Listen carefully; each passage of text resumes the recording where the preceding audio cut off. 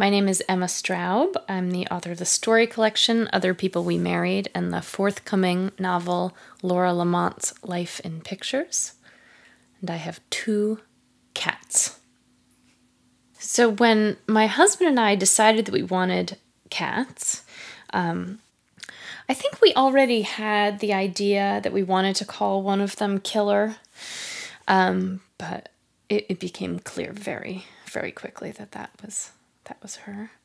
And then poor Gravy, our other cat, the orange cat's name is Gravy Boat. And when we took both of them home, Gravy hid behind the couch for about 3 weeks. Meanwhile, Killer is licking our faces and sleeping in between us on the pillow. I talk to them, for them, about them constantly, all day long. I feel very lucky to spend most of my time working at home, and my husband works at home also. So the 2 of us talk to the cats really approximately 24 hours a day. Long ago, I abandoned the idea of a desk because it just seemed so unnecessary.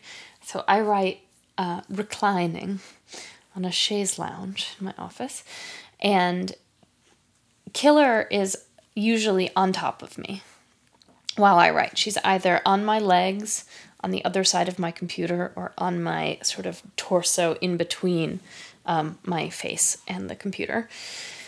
And so we really spend all day together, which is lovely because writing can be so lonely that it's nice to have another warm body nearby, snuggling up next to you.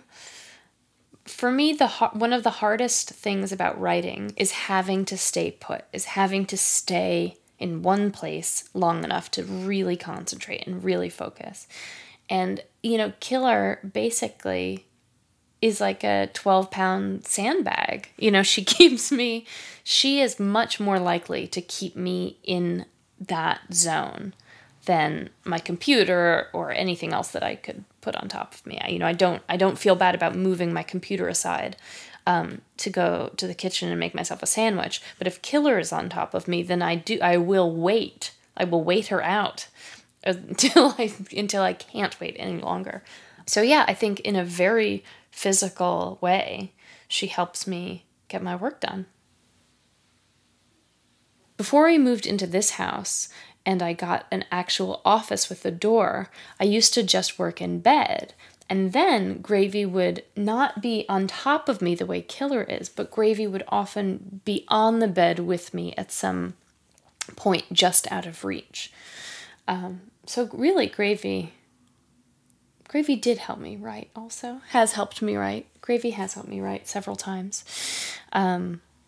I do think that there's something creative and there's something about storytelling that comes out when you have animals, whether you like it or not, whether you're embarrassed of it or not.